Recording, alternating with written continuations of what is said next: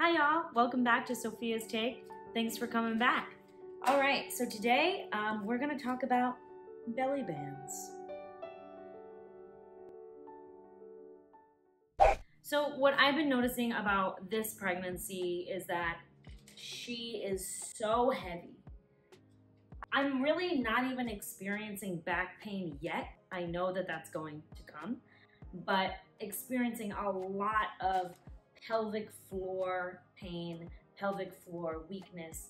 I think that because I had a C-section and many of us have had a C-section, that we have weaker muscles here, especially if you didn't do a lot of exercise after your pregnancy, which is totally fine because I definitely have not done a lot of exercise since I had my firstborn. Just doing housework and mom work has been enough exercise for me, but I haven't really done any core work. So this pregnancy, I'm really feeling weakness here and it's making everything very, very challenging. I'm using a belly band more this time than I did the first.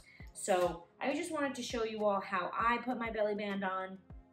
I love to do this.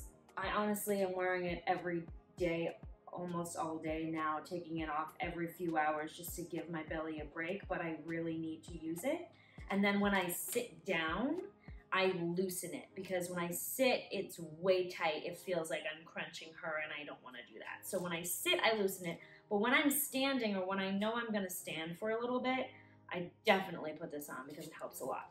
So I put it on under my belly and I just wrap it around. And now it's taking a little weight off of the front. It's giving me a little back support and it's helping me feel like I can conquer the world with this beautiful goddess. Okay, now the trick about this though is that not every little person can reach behind their back. I can reach behind my back. Lucky me. I actually have these SED arms. They're longer than typical. So I don't have that issue, but I was thinking about my fellow LP moms who have achondroplasia or pseudoachondroplasia or diastrophic dysplasia or any kind of dwarfism where your arms are typically shorter than your torso. So in that case, I do have a tip that maybe can help. Okay, so we're going to put that under our bellies. We're gonna try and reach as far as you can, right? So let's just say you can only reach this far. That's fine. You're gonna go against the wall.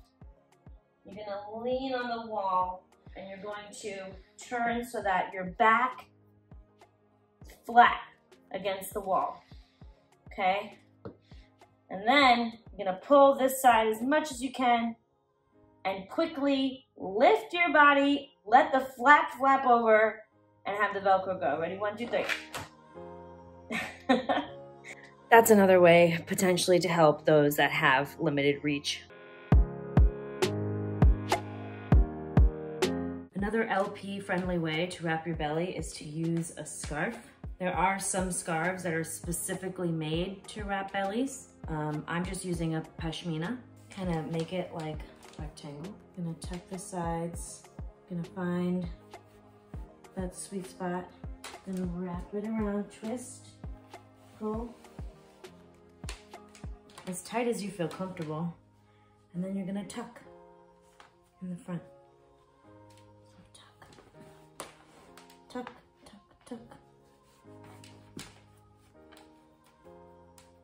Right? And then you have a belly band. A little DIY belly band. The reason why I like this way sometimes is that when I sit, I don't have to adjust anything because these kind of have a little more give. So there's another option. Hopefully that helped. Let me know if it helped or if it did not help. And if it didn't, then any moms out there, please share how you put your belly bands on. Okay, thanks all. Thanks for watching. Please like and subscribe and I'll see you next time.